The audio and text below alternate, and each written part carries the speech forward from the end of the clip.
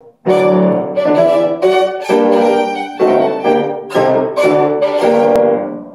strength of Serena and Violin. I'm really happy to be back after 2.5 years, I believe. Definitely come a long way since then. Had a lot of performances, but it's good to be back here. I have a little program put together for you today, same one I'm going to be doing tomorrow, which is nice. Starting with the Bartok-Romanian folk dances, and every time I play this piece, I have to tell this story because it's just so funny. I actually performed this piece when I was 9 at a camp, and I won this, I don't know what I won, but I won something, so I got to perform. And at that point, I had just gotten my ears pierced, and my mom was always telling me, don't wear dangly earrings, like you can't wear them, you're not ready, because I just got my ears pierced. And since I was at music camp, I found these beautiful violin dangly earrings, and I was like, Mom, I need to get these earrings, like I love these. And she's like, you can't wear these, they're really heavy, you're not going to be able to wear them, and I have really sensitive ears, so she knew. And I was like, no, like I need them for my performance, I need to wear these earrings. So she's like, all right, fine. So I get up there, and we have a recording of this, it's on YouTube, if any of you can get to the internet.